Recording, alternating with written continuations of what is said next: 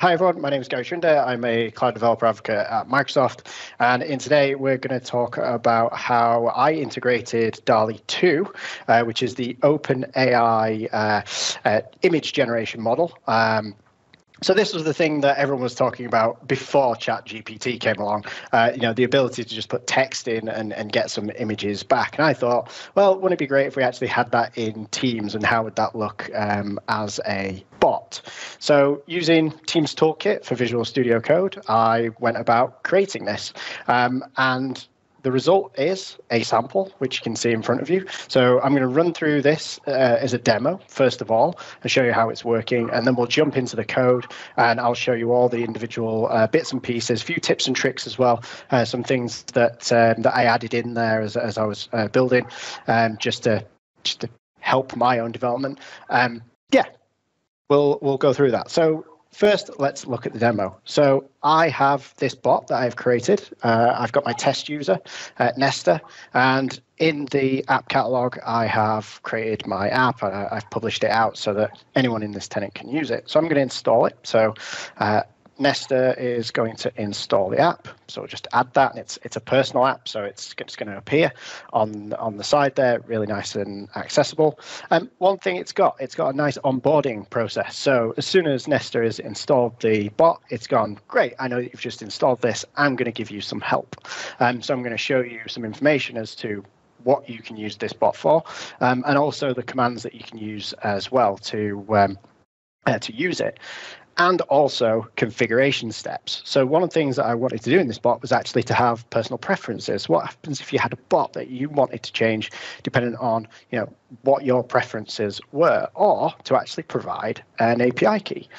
So with the OpenAI APIs, you have to get an API key for use. You get like free trial. You can click this button and get a free API key. So I'll just open that up. It's going to just go to OpenAI, just a nice URL launcher. You can log in and you get your own key.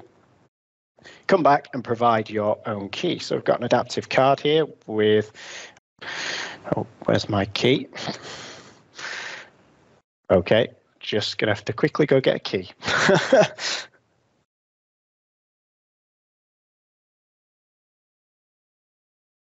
In fact, rather than not do that, I'll just show the video as a fallback. I recorded a video. This is always good just in situations like this. So we'll see that the bot is added.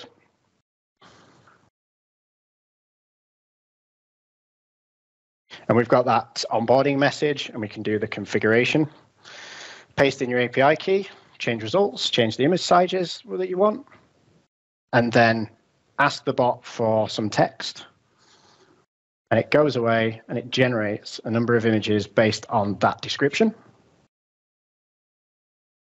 And then you click on the actual image and it opens up a dialog, and you've got the image. Nice and easy, but really configurable. Let's look at the actual code here. So here we have my project in Visual Studio Code. So this was created using Teams Toolkit. So I've got that already installed. And I went through the create a new app process, create a new app. And I chose Workflow Bot as my my starting point. And I chose that mainly because I have commands in my bot, and I also have responses as well. So I want to get information from the user. I want to display back what they've sent through to the bot, and also store some information in the background. And why use Teams Toolkit in the first place? Well, it does a ton of work just to get started. So one of the great things about Teams Toolkit is as soon as I hit F5, it went away and created my Azure AD app registrations, my bot framework registrations.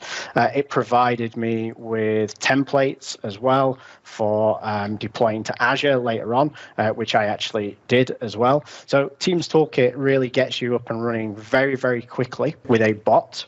And we can see if I go to the initialize file here, here is what Teams Toolkit gives me. It uses the Teams FX library, which is really there to simplify the authentication and setup of the bot, but also provide an easy way to create commands like the surprise command and the settings command in here, but also card actions like the settings save handler. So when I click that button, I had a handler there to go, okay, yeah, something's happened, and I need to save that information so that my commands that I used further down the line that actually generated the images and called the OpenAI service, that I could get the API key from a previous part of the conversation that the user had with the bot. So here is kind of like the Teams FX side of the bot, if you like. Now, one of the things that I want to start with is how did I implement the welcome message? Well, one of the things that the Teams FX library, it doesn't do everything. Sometimes we want to fall back to bot framework and use some of that functionality. And the way that we can do the welcome message is by creating a Teams activity handler. Now, this activity handler is specific to bots that are run in Teams. So essentially, it gives you methods that you can override to say, okay, the bot's just been installed. Run this bit of code, or later on, which I'll show you about the how do we handle the pop-up, the dialog window when we click on the adaptive card. So when we have that welcome message, this code is fired here, which essentially just sends the message of hi there, and it renders an adaptive card called welcome card. And if we see in this welcome card, it's pretty standard adaptive card. It's got the information in there for the commands, but right down at the bottom, it has an action, which has a verb when we actually execute that card. We click on the button. It sends a verb to the bot that's called welcome config. And what that does is then I've got a handler here, which essentially then runs because it matches that verb and renders the settings card as well. There's a couple of things here where it's trying to grab things from state. I'll cover that in a minute. But essentially, this is then how we can kind of cascade one action to another through using these trigger verbs. So the settings card here is rendered. We can show that again as well, where we've got please enter your API key, and we have the style there, the password style, so that the key was masked, and the different options for the number of images that we want, and also the size of them. And again, we've got some verbs here for settings save and settings cancel. So again, these are action handlers. So in here, we can obtain the information that was submitted through that adaptive card through actions data. So we can take the API key and the size as well, and we can set all these values into state. We can also return the kind of like the summary information. So if you remember when we hit the save button, the settings card got replaced, and the actual information that we submitted in was put in place of that card. Nice way of kind of reinforcing that confirmation that it's been submitted. So the activity handler, if we go into the index.ts, here we've got a web server where this is again generated by Teams Toolkit, where we've got a message handler that handles messages sent between our bot running in Teams and the bot framework. And what we can do here is we can run alongside the Teams FX bot that's created for us. We can run our activity handler as well. So every time something happens, we've also got our activity handler running. And these all work together. The second part is state that I want to talk about in here.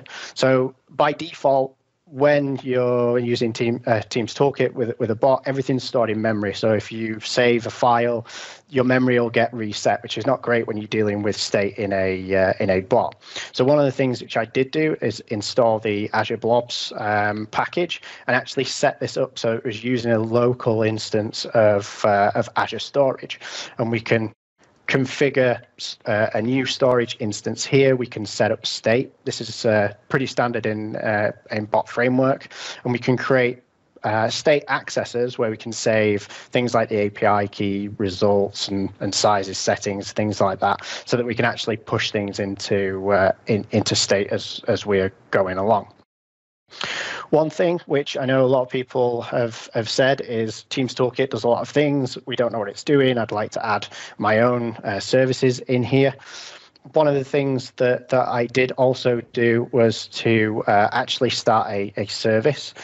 So because I'm using a local running instance of Azure Storage to hold my conversation state, I wanted to have the Azurite service running when I did an F5 and actually launched my bot. So I installed that package, which basically creates a local service running on my machine. So it's like I'm working with a real Azure Storage that's provisioned in the cloud. I can actually extend the build chain here and actually reuse a lot of the work that Teams Toolkit has done for me. So that is a really helpful tip. If you if you want to extend that build chain, then you can do by coming into this tasks.json. Now, let's take a look at the actual commands. The one command that we actually ran was the surprise command. So when I put in surprise, we've got a handler here that's looking for that word. And what it's doing is it's actually going away and it's finding the API key that we've put in state. It's actually checking, see whether I have or not. If I'd skip that stage, it would actually go, actually present your API key and go back and use the settings command to add that value in. And what it's doing is sending some messages back. It's getting a random idea from a random list that I've got here that's from the OpenAI website. And then it's calling this generate image function here. And in here is where the OpenAI stuff takes over. In the OpenAI service has SDKs, so you can install the OpenAI package. So this one's for Node.js, where you can create a client that you can then use to send a request off to the OpenAI service, passing your API key, the prompt, how many images you want, and so on, and get a response back of images that then you can render in your results. So there's a lot going on here. There's a lot of checking to make sure I've got API keys and things, and I've actually got the right preferences as well, such as, like I say, number of images and the size. And we send the request across to OpenAI, we get a response, and we simply render that in an adaptive card. So let's look at that adaptive card. So in here, it's actually a loop. So it uses the data expression to loop through all of the results and create an image with an action button. Now, every time, so when the image is actually clicked, it executes this task fetch activity. And it passes the URL to the actual image and also the prompt, so the text that we actually passed into to generate the image. Now, if I go back to my activity handler, we have another function in here called handle Teams task module fetch. And this is triggered, and it returns a response to open a task module, that dialog, and it returns just a URL. So it's actually a URL to a HTML page that I have in my solution, and it passes the URL and the prompt values through as just query string parameters. And in here, I can show you the HTML page. It's really, really basic. It's literally just getting the URL, and it's updating the attributes on an image tag to display that image in the task module. And then when it's closed, it doesn't matter. We don't need to capture that actual event coming back.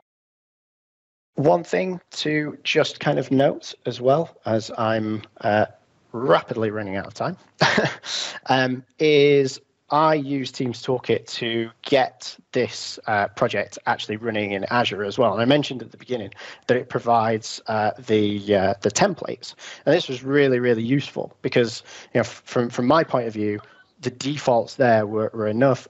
The web server that it was using, all of the bot service, all of the identity I didn't need to touch, but I did add my storage. So I wanted that when this actually was running in Azure, that I had Azure storage there, just like I was using locally in my development. So I added a bicep file. And this just describes the storage account that would get provisioned.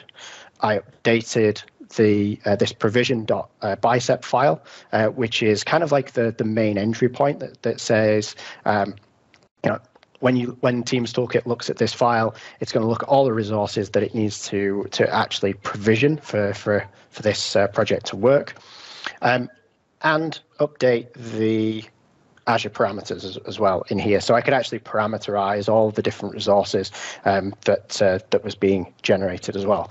And it was made really easy because you've got different options down here. You've got provision in the cloud. So that will go away. It will run the bicep files. It will basically provision all of the resources.